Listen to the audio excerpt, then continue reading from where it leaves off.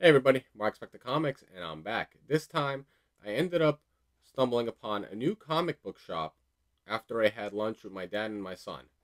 We ended up going to the shop, and I ended up picking up two books. One's a major DC Silver Age key. If you're interested in seeing what I picked up, stay tuned for that intro.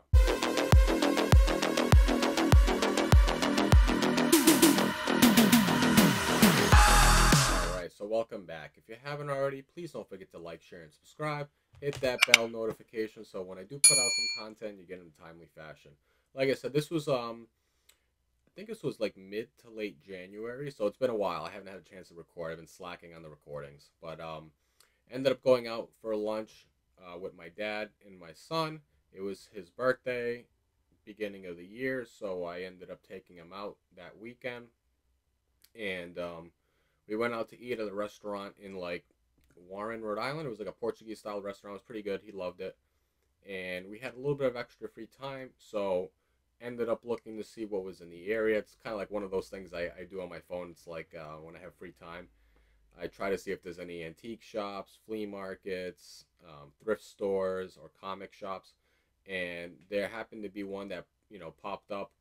It was only about 10 minutes away, and I was like, all right, let's go check it out. So it was in Bristol, which is, if you've never been to Bristol, Rhode Island, it's absolutely beautiful. Definitely check it out. But there was a comic shop there. It was called East Bay Comics. I'll put all the information in the description so you guys, if you're in the area in southern New England, or if you have some free time, they do have an online website that they have some of their books posted. You guys can check it out. I did not have a chance to record any footage. I was there, like I said, with my dad and my son, and my dad probably would have been like, "What are you doing? Recording in a store." Probably thought it'd be something suspicious, but so I didn't do anything like that. So I just was doing some digging. Um, Ended up getting my son. He saw a puzzle there that caught his eye, so I ended up buying him a puzzle, and ended up buying two comics. They had some really cool books, a lot of modern books, copper, bronze, and silver age. Was just looking around for nothing specifically, because I don't, my 2023 goals list is essentially, you know, I'm not really hunting for anything, any books. So it makes it more fun as a collector to just go out there and just, you know, not have to have kind of like blinders when you're looking for books. You just go out there and have fun, and whatever you like, you just buy. So ended up spending, I think it was just over $400. I bought two books, and I'll start off with the first book. I thought this book was pretty cool. It caught my eye. I've seen this book before, but but I just never had the chance to buy it for a decent price. And he had this one listed at $20, and this is Blade issue number 7. I think this is from volume 2. If I'm not mistaken, but this is just a cool. I like yellow covers, especially in the Golden Age. But this one was a really cool cover. This is featuring Deacon Frost.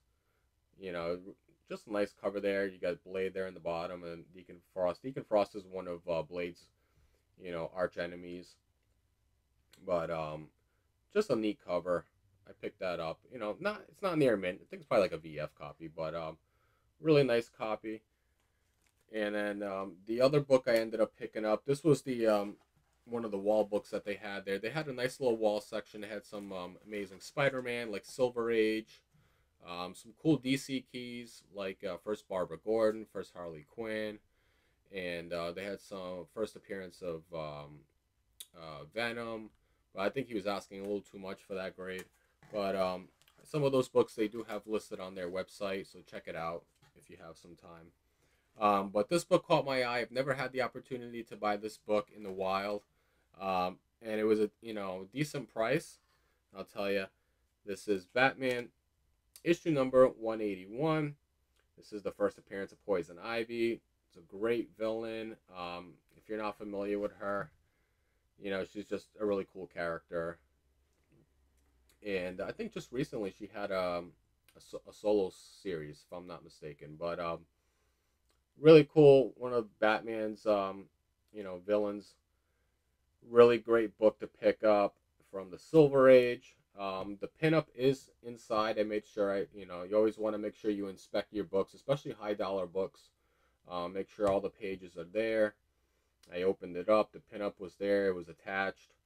Um, it's not a high grade. It's a low grade. As you can see, there's some defects going on here. There is a little cut there going through the side of of Poison Ivy. I don't know if that was from a previous owner, um, or what, but it presents really well. Considering it's a low grade, and I'm gonna end up after recording this. I'm just gonna open it up and read the story because I've never read the story either. And then what I'll end up doing is I'll get it pressed. I don't know if it needs any cleaning or not, but and then just send it off for grading because it presents really well. So but that's it. Quick video. Like I said, I'll drop the information down in the description if you guys are in the area or if you want to check out the comic shop. It's East Bay Comics. If I have some more time in the future, I'll go there and maybe record a little footage and get some more time to do some hunting because there was a lot of long boxes that I didn't have any time to hunt through. I was just basically going through like the Bronze and the Silver Age stuff and then what they had on the wall. So definitely a lot of books there. It's a rather new shop, so some good stuff in there. So hopefully you guys enjoyed it. If you did, hit the thumbs up, comment down below what you thought, and until next time, Mark Spector Comics.